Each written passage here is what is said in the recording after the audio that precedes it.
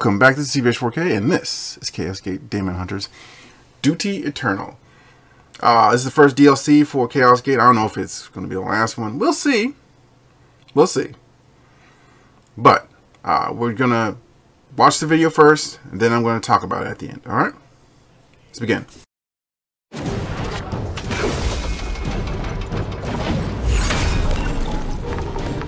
A fresh strain of the bloom has emerged. The technophage outbreak. Worlds infected by this strain are more dangerous, featuring new warp storms as well as greatly enhanced Nurgle forces. However, with every risk comes a high reward. Caches of archaeotech, a valuable treasure to the Adeptus Mechanicus, have been discovered in the Tateus sector. This powerful new resource can be traded to upgrade the combat abilities of your Dreadnought and Tech Marine. Recover an additional vessel, the Gladius Frigate. When acquired, you can dispatch your most trusted Grey Knights on missions farther afield to halt the bloom spread across the sector. Unleash the might of the Emperor's finest. For the war against chaos is eternal.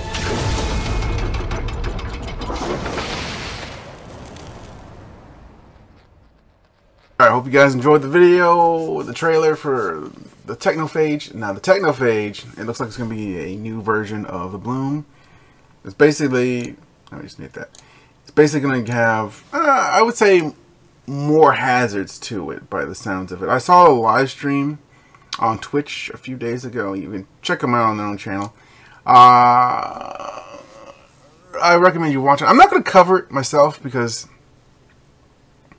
they did a good job of covering, I think. And the last time I did a live stream, it was very, very long and a lot of work for me.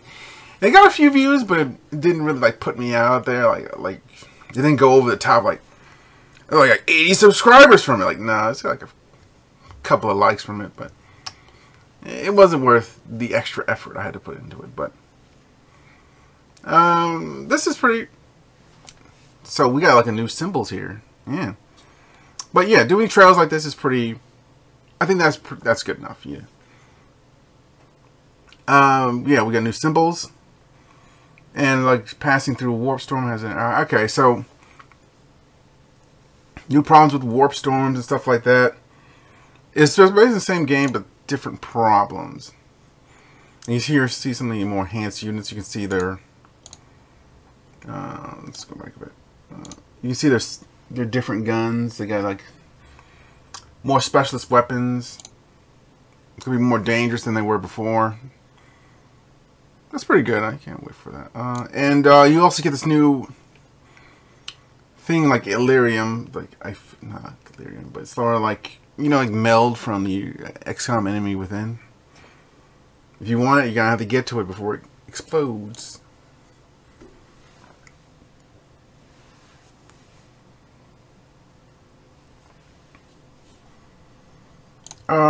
Yeah, and they got a nice little animation for it. I thought that would look cool. Let's pause it. So it looks like we got Precise Strike. We got like a whole myriad of abilities. Stun. Oh, Stun is pretty good.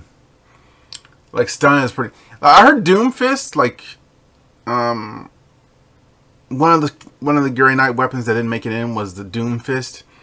It was nice for them to implement it into the Dreadnought.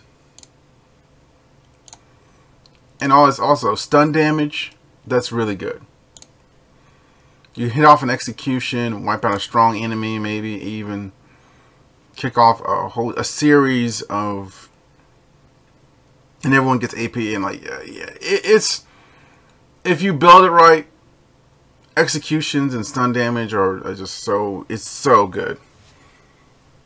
Probably the best things you can get. Like I could tell, I can give a bit of a guide on it and like the coming days, but yeah, I recommend stun damage for this game. And when without will points, yeah, that's a hard challenge to complete because you're so used to using will to get everything done, especially in the mid to late game.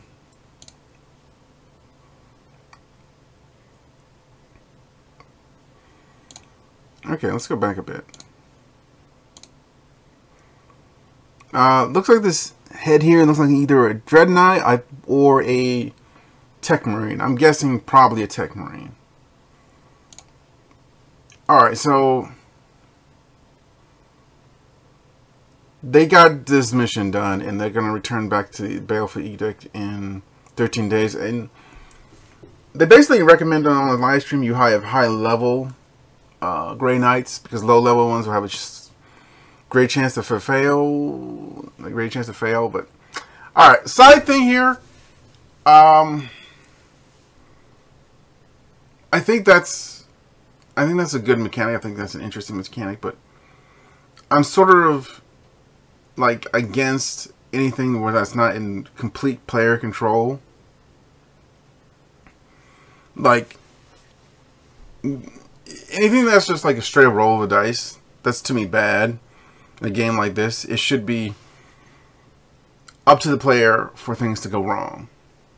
Like if I didn't put the Overwatch up right, or I didn't do certain things correctly, then it's on me that things went down of hand. But at the same time, this adds a level of chaos to the fights, to the campaign in general, that I would have to sort of keep in mind, and it will change how I do things on the campaign, and it could enhance it, it could slow it down. I would have to get my hands on it to like know for sure. And oh yeah, the Gladius frigate. Yeah, that's what the entire spiel is about, the Gladius frigate. And having no control over the Gladius frigate when it does this mission is what some of the things that bothered me about Chaosgate, Daemonhunters, is that some of the events feel like there should be a tactical mission attached to them, but they weren't. They were just a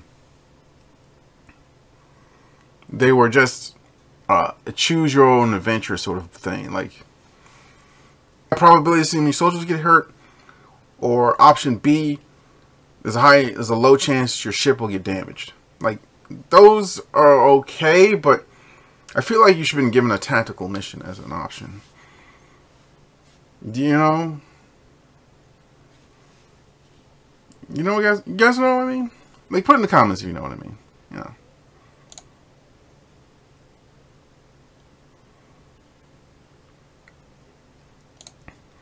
Alright, so at this end screen, there should be something to do with either Chaosgate or something else on my channel. It probably, yeah, whatever best fits your needs. And also, I'll have a playlist of various other trailers in the end screen as well. Go check those out, and I'll see you there.